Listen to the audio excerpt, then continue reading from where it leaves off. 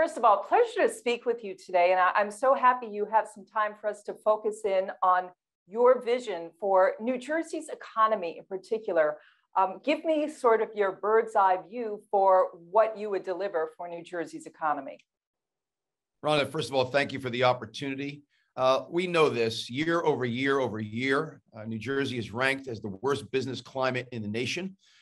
We saw what the consequences of that is a couple of months ago when Nabisco moved out. And for the first time in 63 years, Oreo cookies won't be made in New Jersey. You won't smell them in Fair Lawn, Bergen County.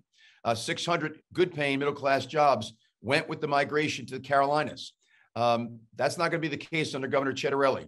I'm determined to make New Jersey's business climate one of the very best in the country so that we can attract large business, but just also be a much better place to do business for medium-sized firms and small businesses on Main Street.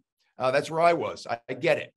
So one of my top two goals is to make New Jersey a much better place to do business and not just regionally competitive. I've gone as far as to say, let's declare economic war on our neighbors. Those are fighting words. What do you mean by that? We're losing right now. Delaware, Pennsylvania, the Carolinas, Georgia, Florida, Texas are eating our lunch. And that to me is just a slow economic death. And we're not going to have that under Governor Ciattarelli. So I have some very bold reforms in mind, some fiscally responsible reforms in mind that can transform the perception of New Jersey overnight with regard to its business climate. So some of those reforms you have in mind have to do with taxes and making reductions, or in some cases, making things that you're able to write off on your taxes. You actually have quite a few details on what you'd like to do. My question for you is, what will that cost in terms of lost revenue? I think we should increase tax revenues by making New Jersey a place where a whole lot more people want to live, work, and start a business, and where firms of all sizes want to do business. That's the way to increase tax revenue. And the way that I proposed making those changes, I think, is fiscally responsible.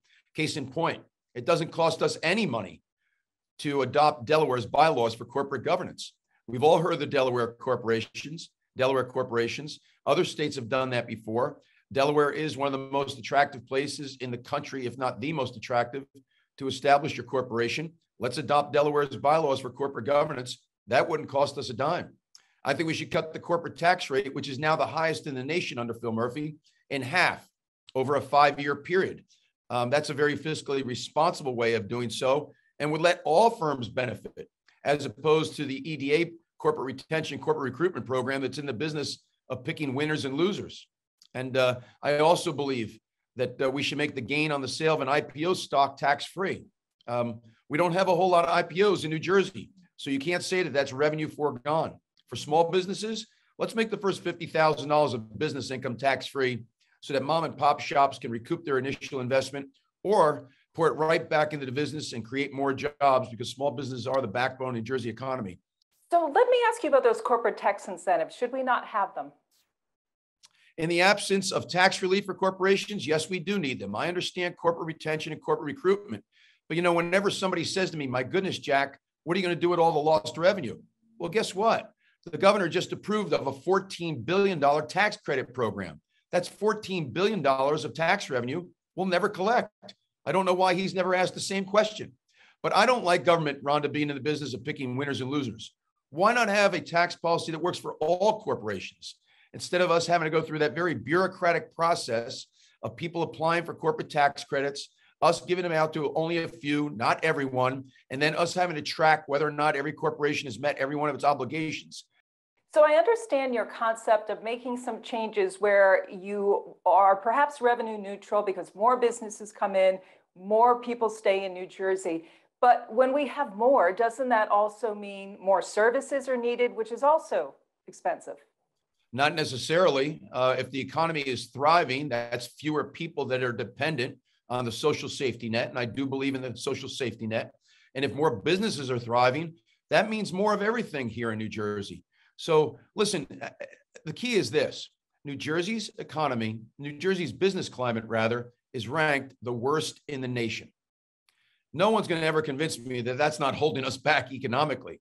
We also have in our state people that are still reeling from the pandemic and have not found work. Some people have chosen not to return to their jobs, but there are people who are still collecting unemployment and searching desperately for work. When those people go to the polls, go to vote, what should they know about you in terms of what you will do for job creation? So my goal as governor is to have this be a state where people truly want to live, work, retire, start a business, and big business wants to come and open up shop. So I'm all about that. I believe that my reforms will help accomplish that. Listen, we are our brothers and sisters' keeper. There are hardship cases out there, and we always need to take care of the hardship cases. At the same time, it's time to get back to work. Jack Ciattarelli, you shared quite a lot with me. I thank you so much for your time. Really appreciate it. Ron, thank you. Thanks for watching. For more clips and episodes of NJ Business Beat, subscribe to the NJ Spotlight News YouTube channel.